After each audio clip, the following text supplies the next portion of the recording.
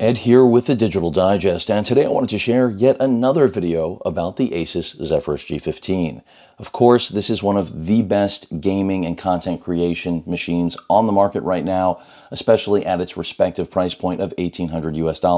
This is the Best Buy model for those of you unaware who haven't followed my coverage since early February when I picked it up. We've got, of course, the Ryzen 9 5900HS 8-core CPU, complemented by NVIDIA's RTX 3070, and a fairly gorgeous 15.6-inch QHD 165 Hz panel that really strikes, in my opinion, the best balance for both gaming as well as content creation without it being 4K, which is a pet peeve of mine. But back to what this video is really about, which is stability with the NVMe's. So in my last update about this, for those of you that watched, you know I went over what was an extreme headache, and I was able to resolve the problem. Now, in terms of sourcing the problem with the NVMe upgrade process, I'll also be talking about the RAM upgrade, going up to 40 gigs with the 32 gig Crucial DIMM. Essentially, the solution ended up being going back to the stock Hynix 1 terabyte drive, which still has best-in-class performance, although it does leave a lot for me personally to be desired, because I have 4 terabyte drives that I would have rather been running the operating system off of purely for convenience, even if it was slightly slower. And the secondary drive, I've got the Sabrent Rocket Q 4 terabyte drive. Even that drive I would have rather had as my primary for the OS.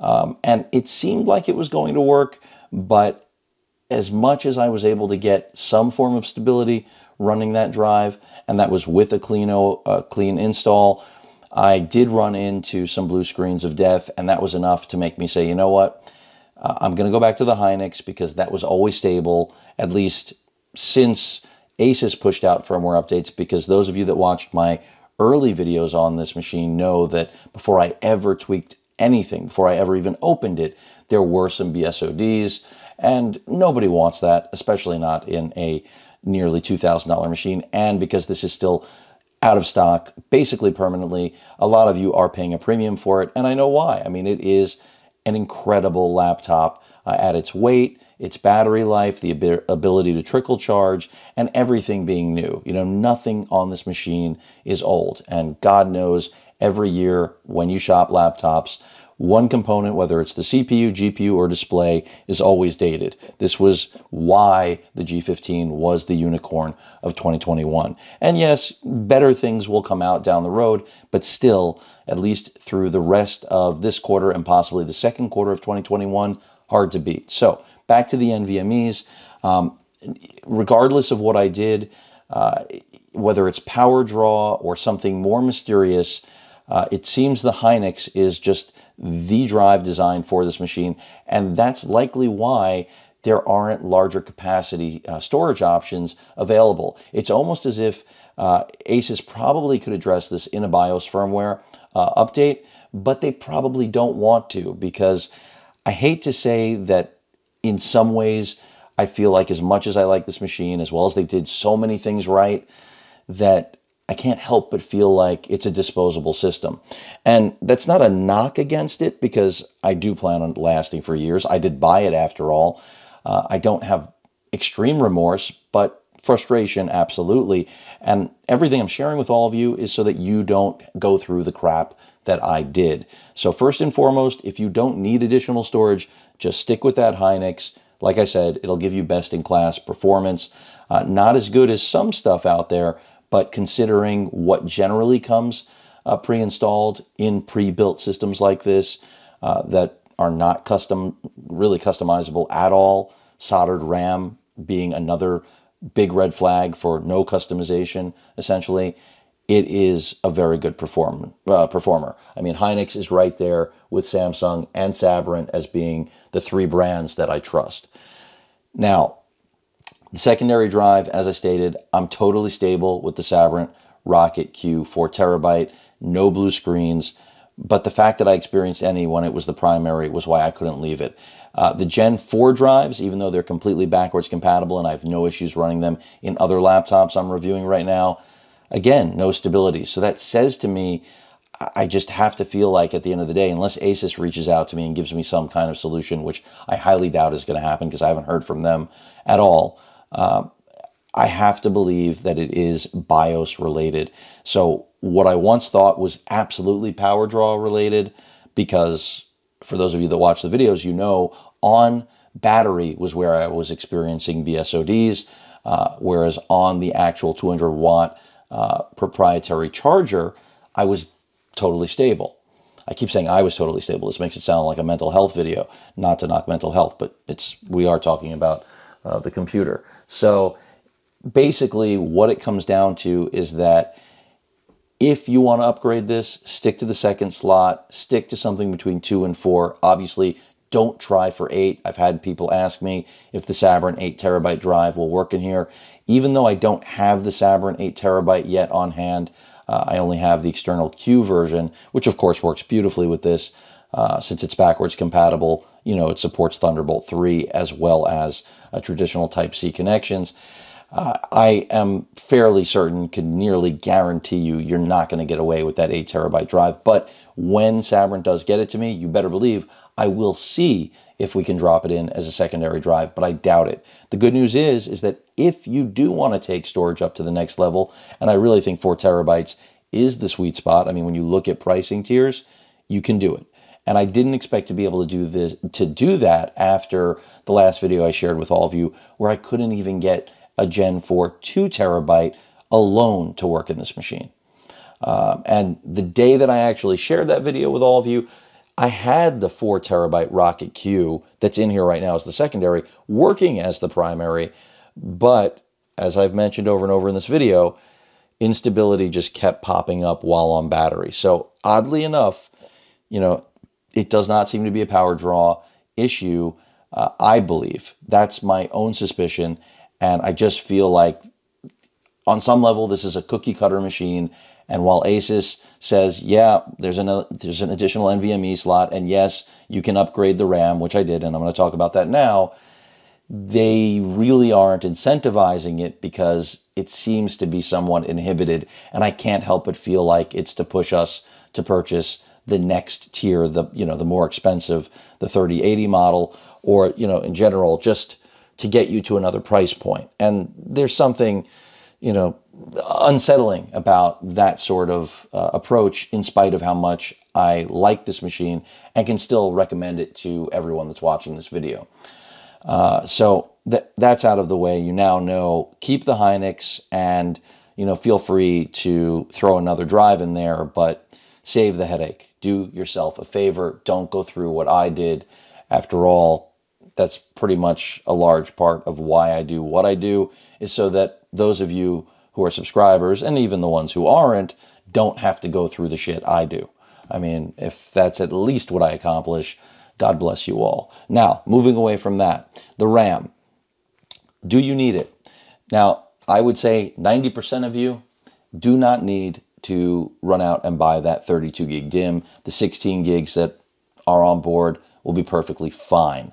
But if you're going to do any 4K video editing, any editing of raw images that are high megapixel count, like for me, the A7R IV Sony full frame camera, you're talking about over 60 megapixels. Those files are large.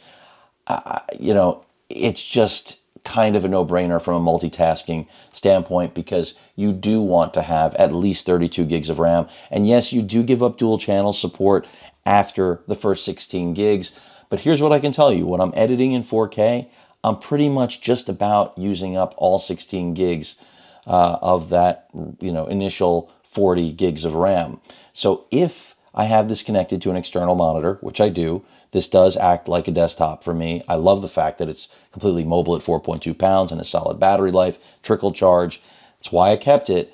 But if I'm using it as a desktop docked with a Thunderbolt 4 dock, which I am right now, works beautifully. A lot of you have been asking. Also really dig the little mini Anchor dock, but I don't really know that I can recommend this at $200. I just feel like you know, it's designed for Apple users, if you catch my drift. You know, it's a nice little hub, styled well, like the form factor, but this needs to be more like $100, not $200. The point is that if you have it docked as a desktop, you can easily, like I'm doing now, find yourself wanting to be able to, while rendering, while exporting, whatever you're doing, also want to browse the web. Also want to work on Word documents, spreadsheets, whatever it may be, and not just have a few tabs open. And the 40 gigs will give you that extra headroom. From a benchmarking standpoint, with the latest NVIDIA driver, Game Ready driver that just dropped on the 14th, my benchmarks are all still pretty much the same. We're talking about in 3D Mark, Firestrike about 9,300 and change. So not a whole lot has changed in that regard.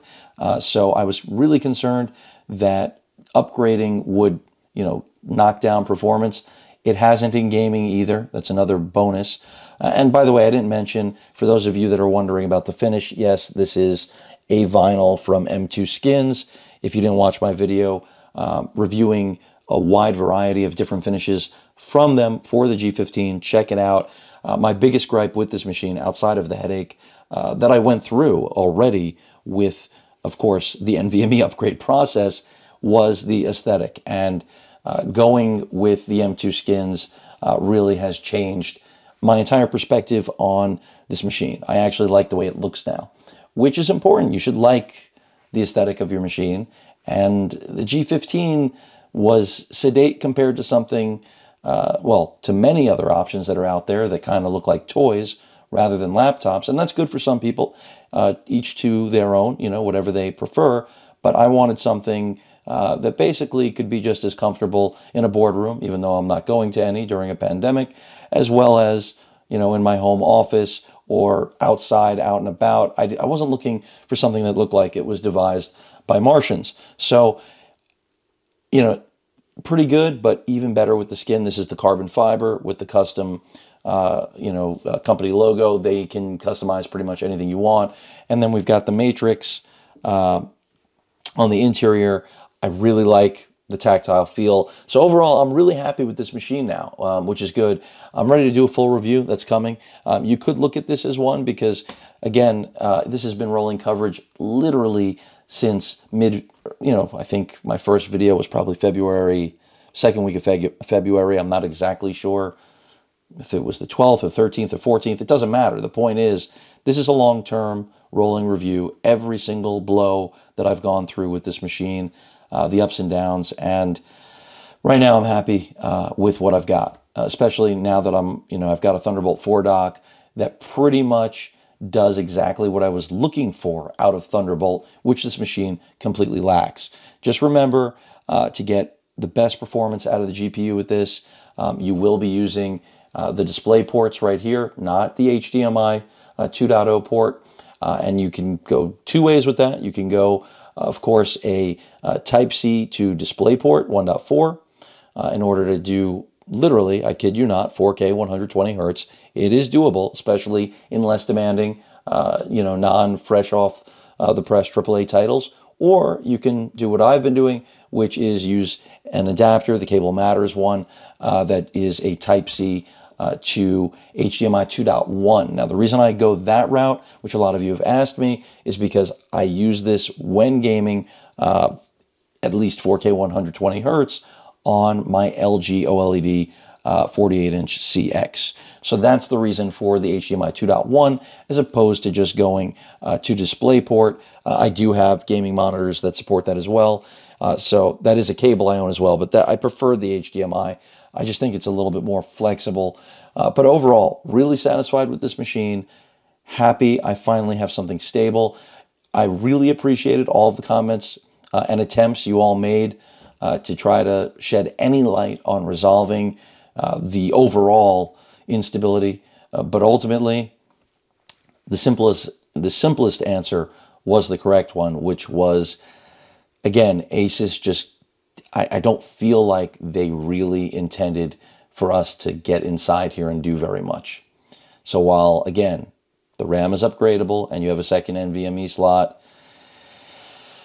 buyer beware on that front. So out of the box, you're going to have a fantastic experience if the quality control is fine. My speakers, by the way, since all of the software updates have also been great. Really enjoying the fact that I've got a laptop with what, in my opinion, is some of the best audio on the market. And that's not how I felt back in February.